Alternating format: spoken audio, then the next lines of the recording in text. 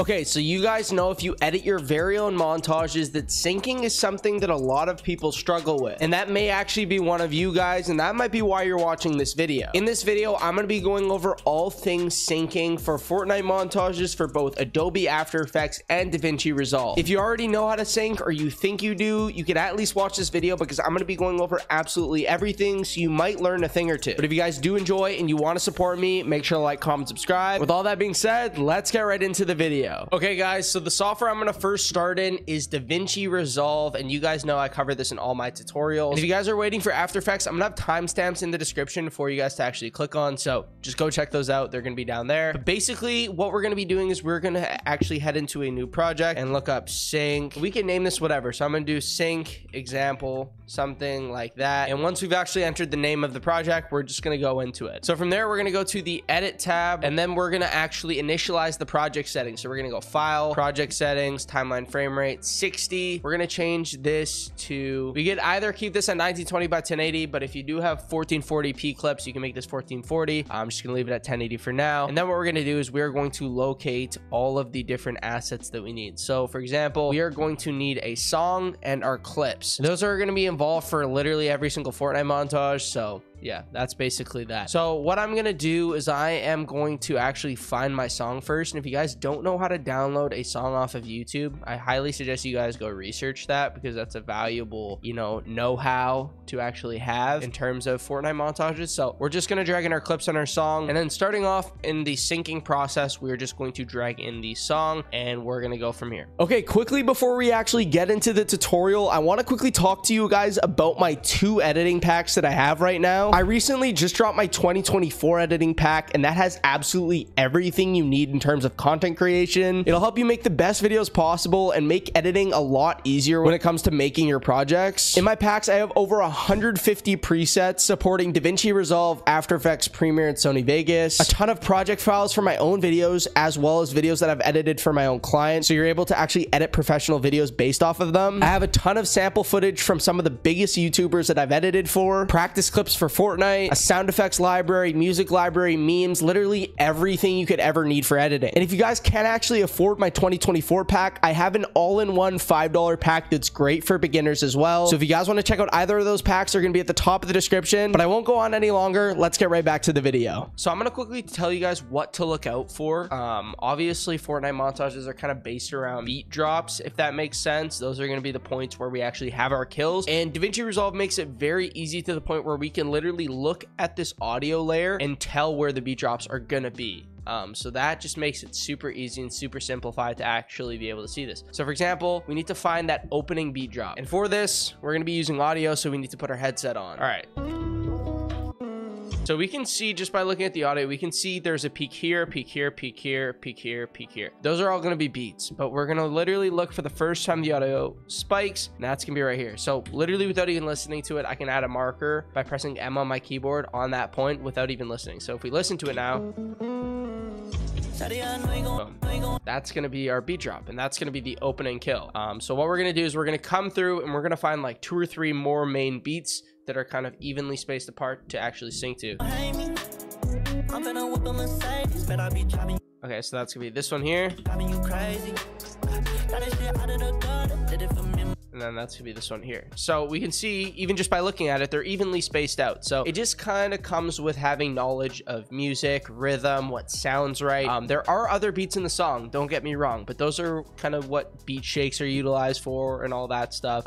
So realistically, you can add markers to those beats, but make sure you're not adding kills to them, because it will look a little bit awkward. So I'm just gonna cut off the rest of this using the blade tool, which is right here, in case you're curious. And these are gonna be the main beats that we're actually using. Now I'm gonna cut down in the intro as well, and just kind of use this. Did you guys know that 94% of you guys that watch my videos right now are not subscribed to the channel? If you're in that 94%, dude, I don't know what you're doing. Just make sure to drop a sub. Anyways, let's just get right back to the video. And I'm gonna move on to the second thing we're looking out for, which is going to be hi-hats or claps. So I use these as transition points. After every single beat drop, so this marker, this marker, this marker, if you listen carefully, you'll hear boom, and then it's like a clap. So it's like a boom, clap, and that clap I always sync my transition to. You can literally go watch any of my montages, they're all synced to the clap. So for example, So you can hear that little hi-hat. Boom. I'm gonna whip a Mercedes, but I be driving you crazy. Boom. And my brothers. Boom. So just like that, we have 2 markers for each kill. This is gonna be the kill, and this is gonna be the end of the clip or the transition point. So easy. All we gotta do now for actually syncing the clips up with it, we just need to do literally one thing. We're gonna need to find the kill. So the rule of thumb that I use for this is I add a marker where we get the shotgun pellets. So we just press M, and then we can drag this in, and we just need to line that marker up with the marker on the kill. So bring that down, bring that over, go like this. We're gonna find the kill here now. So find the kill. We can come through with our arrow keys. Boom. Add a marker, shorten it down, shorten it down, shorten it down, and shorten it down. Extend this. Now double click on this, and we actually can find the kill here. Boom. Shotgun pellets. Add a marker by pressing M, and just like that, dude. It's so simple to sync once you get the hang of it. Like you guys saw, it literally just took me like what, like a minute to do all 3 of these clips. So we can see if we play it now.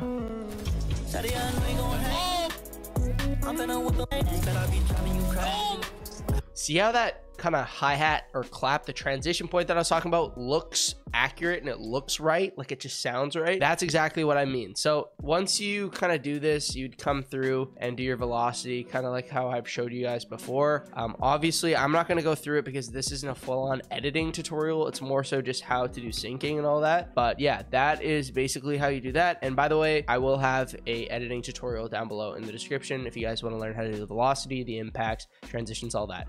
So what we'd add now, you can see we'll have, you know, our impact lasting from like here to here, because that is going to be the kill, and that'll look like this for every single kill right here. We'll have our impact, and then we'll have our transitions looking a little something like this, kind of overlapping the end of this clip, the start of this clip, something like that. And obviously it'd be like this if we had another clip, but we don't.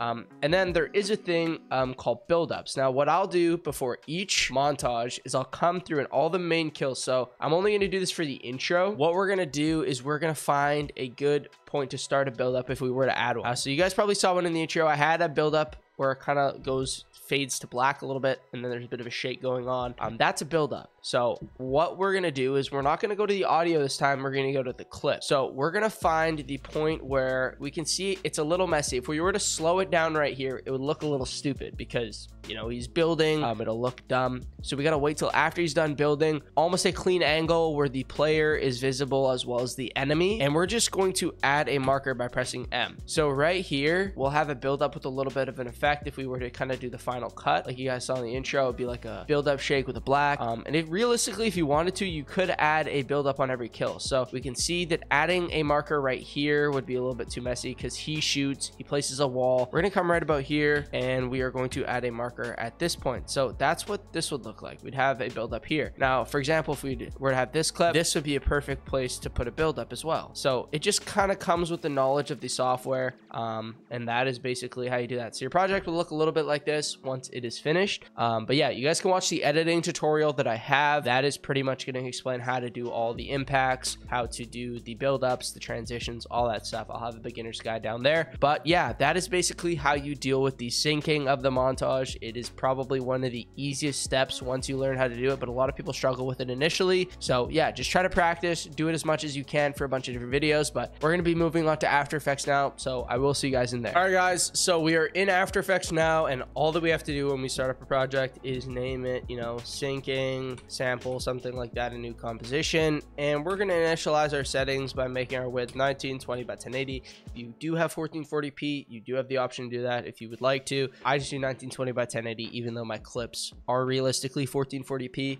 I just don't really like having to edit in 1440p because it gets really laggy, that kind of thing. It doesn't really make that big of a difference. But anyways, that's enough of me talking. The first thing we're going to do for syncing, just imagine we're editing any montage. If you guys haven't edited a montage, that's fine. I'm going to walk you guys through this. We're going to import our song along with our clips that we're going to be using. So I have this right here. I have these 3 clips, and we're going to use all 3. And then the first thing we're going to do for syncing is drag in our song. Now the thing about After Effects is it is very laggy, so we're going to make sure in case it crashes, we press Control S and we're going to save this. So I'm going to call it syncing sample, just so we have it in case it crashes, we don't lose all our progress. Now After Effects, it doesn't automatically show up with waveforms of the audio, which is the #1 most important thing when it comes to syncing, but we're going to have to press LL, then we'll be able to see it. So looking at audio forms, we're going to be able to kind of tell where that first beat drop is. And without even listening to the audio, I can tell this first beat drop is going to be right here. And boom, just like that. And you want to know how I know that? If we look at the audio and we examine the levels, we can see it kind of dips down, boom, boom. And then there's a sharp spike right here. Sharp spike here, sharp spike here. But we're going to look for that first sharp spike. So if we come here, click on the layer, go to markers, add marker. That's all we need to do for that one. Now I'm going to cut this down using Control-Shift-D, just kind of to give us more space to work with. I'm going to open this again. And now what we're going to do is we're going to come through and we are going to find our 2 other spots to add markers to for the next couple clips. So we're just going to listen to it. So we can see this is going to be a point right here. Boom. Okay, so I mentioned this in the Davinci Resolve tutorial, but it really just comes down to kind of knowledge of music. That's a very important thing, because if you have a rhythm, you understand what music should sound like, pacing, that kind of thing, you're going to be able to sync montages very well. And I feel like that's kind of what allowed me to understand it so well when I first started editing montages. But yeah, once we have our 3 sync points or kill points, we are going to come through and add our transition points, which is a very important segment for montages as well. Not only should you be syncing your kills, but in order to have a montage look the best and be professional, you need to be able to sync transitions as well to the song. So what I normally use for transition points, and if you guys have watched my videos before, you know what I'm already going to say, I use the clap after the beat. So in hip-hop songs, there's always a clap after a beat. I don't know why, but that's just always the case. So if you listen hard, close enough, you hear right here. Boom, right there. That little dink at the very end. That boom. Boom. That's gonna be a transition point. And have that right there. So I'm on this right here.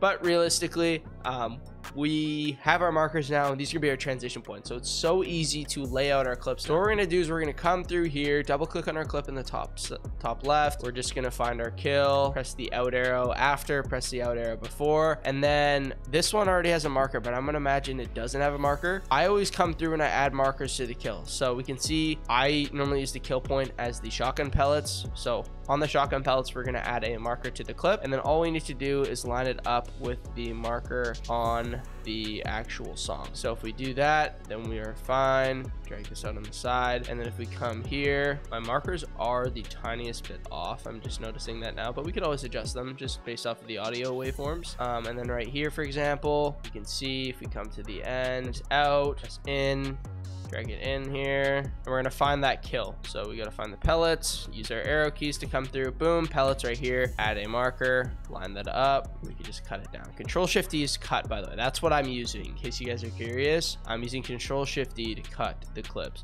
So we're gonna go after, 4, drag it in. This one already has a marker, so I'm just going to show you my process. Use our arrow keys to find our kill. Boom, shotgun pellets, add a marker just like that, and we are going to line that up with the marker that we already placed on the audio. Now if we play it, you guessed it, perfect.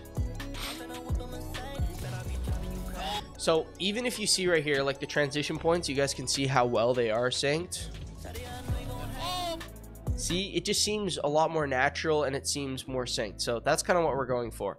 Now, what we would do is we would kind of make sure that we have everything ready to go. So what I do for the intro clip normally is I find a good build-up point, and this is a point that we almost have like no movement. And by the way, any marker that you add, you can just right-click on it, go to settings, and like kind of add some comments, and it'll show up right here. So we go kill, trans for like transition. You can come here to kill, for example, kill, just so there's no confusion. You could just look at the layer and be able to know what is there for what reason, you know, kind of thing.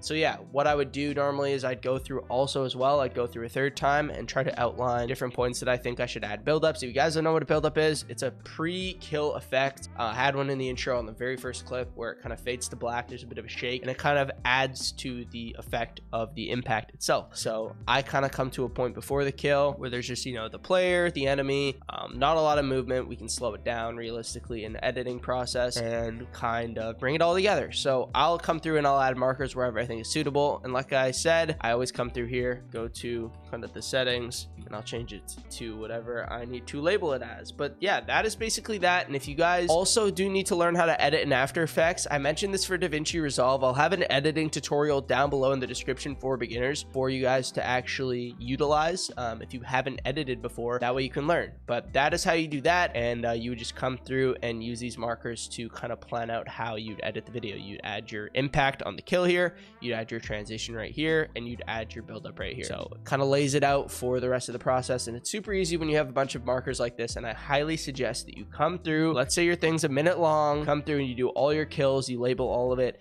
It'll make your life so easy when it comes to actually editing the montage itself. And I've edited hundreds of montages. Trust me, there comes a point where you just learn the best workflow, and this is the best workflow to do this before you do anything. But if you guys did enjoy the video and you want to support me, make sure to like, comment, subscribe. I hope you guys did learn something. That's kind of the goal of these tutorials. But if you guys have any questions, leave them down below in the comments. I'll be actively helping you guys out and answering any question you may have. But yeah, guys, that's basically it, and I'll see you guys in a future video on the channel. Peace out.